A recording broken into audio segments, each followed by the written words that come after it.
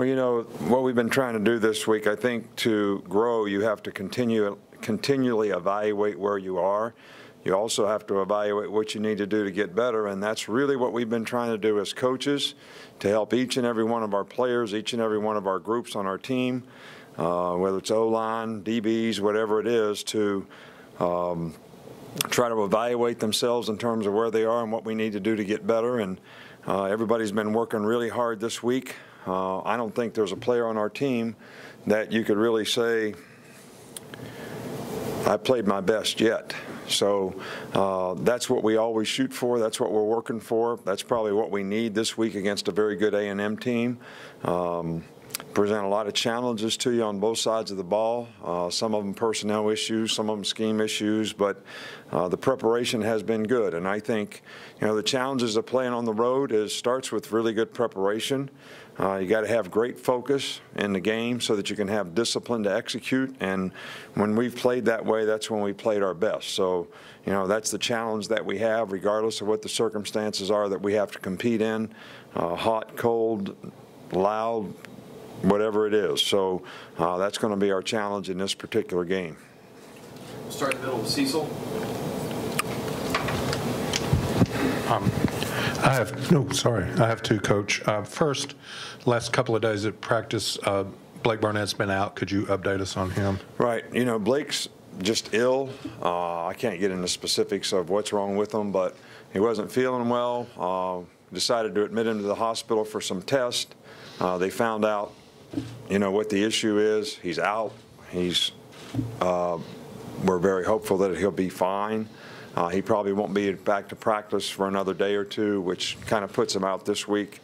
But we don't think it's anything serious or anything that's a prolonged illness. But we took a lot of precaution to make sure he was okay. Thank you. And on to the game. You've talked through the year that there are some games where some of the big guys up front defensively, Darren Payne or Jaron or Ashawn, may not get as many snaps as Texas A&M, an offense that's going to maybe put other guys out there more of the time. Well, you know, they've tried to run the ball more effectively this year, but I think that we are going to have to play more players. They're going to try to go fast. And I think that, you know, when they've got their four wideouts in the game, you got to get as much speed on the field as you can. And, you know, that's what we'll probably try to do, which you still need to play a couple big guys inside because they can run the ball. You just need to have, you know, good athletes on the edges. The quarterback can scramble, the quarterback pulls the ball on the option, and you need the pass rush. So that being said, it does create opportunities for more players to play. On the left side of Matt. Coach, my question is about Dalvin Tomlinson. Just how has Dalvin come along during the course of the last couple of years, and even just from last season to this season? And what are some of the characteristics that he brings to the table that are unique along your defensive line? Well, I think, you know, first of all, you got to look at the person. You know, Dalvin has had to overcome a tremendous amount personally, as well as, you know, from a football career standpoint. He had 2 ACLs early in his career. Didn't get to play much for a couple years. You know, has shown great character in how he's handled personal issues as well as injuries to get back and continue to improve and get better. But Dalvin is a guy that has enough explosive power to play the run, but he's athletic enough to be a good pass rusher and finish on the quarterback. And, you know, he's one of those guys that's, you know, bats a lot of balls down and is very, very instinctive. So he's played extremely well for us, and we consider him a starter even though he doesn't start.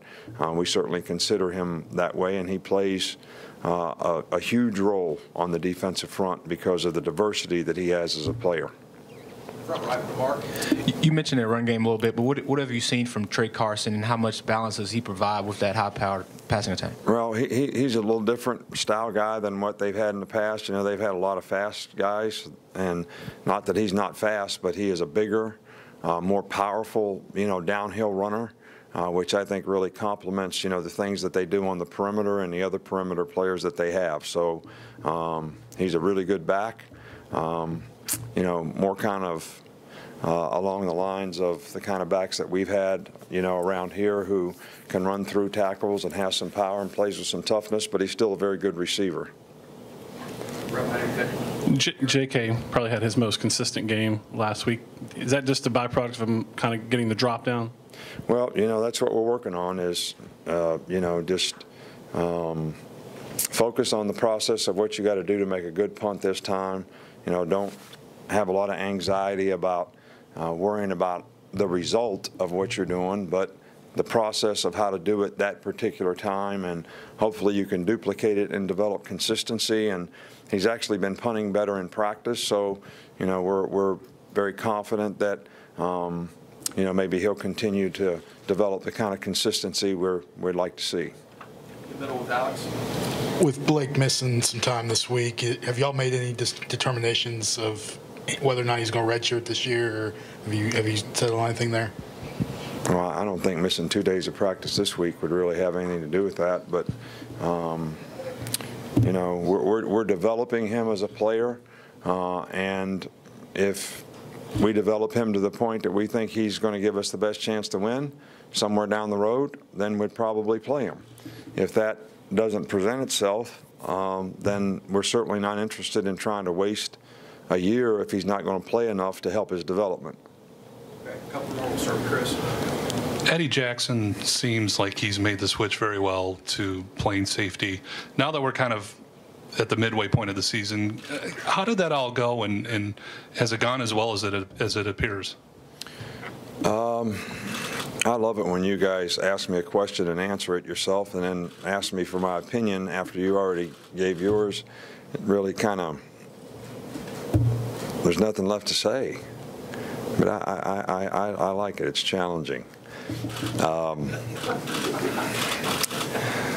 No, Eddie's done a really good job for us. I think that he was a little apprehensive at first, to move, only because it was out of his comfort zone and he hadn't done it for a long time, and there was a lot of new things that he was going to have to learn. But he's been very dedicated in his approach to trying to, learn the position and do the things at the position that you need to do to play winning football. He's always been a very instinctive sort of playmaker kind of guy, even when he played corner. So that's carried right over into safety, and he has done a really good job for us. And, we're not as big as we've been at safety, but the guys that we have playing safety now are athletic, have a little more range and speed, and I think, that has helped us against especially some of the kind of teams that we have to play that are more spread out.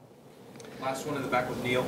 Coach, two questions. Take us back to how you helped walk-on linebacker Rowdy Harrell get a job with Dale Jr.'s pit crew, and what quality did you see in him that would make him carry on over into racing? Right. Well, I can't take any credit for Rowdy Harrell's success. He was one of those guys here that was always did everything that was best for the team.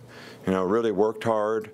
I have a tremendous amount of respect for some of the guys that walk on and stay here and stick it out for 4 years, and the best they ever get is, maybe a little bit of dressing for games, and but it really is important to him to be a part of the team, and then go out there and do a really good job every day speaks volumes of a guy's character. And he always worked hard here. He was an overachiever in terms of always giving his best to try to be the best. So for him to have success at anything he chooses to do is not surprising to me at all, and we're always happy to see our players do well, and we wish him well, and would love to have him back in this organization.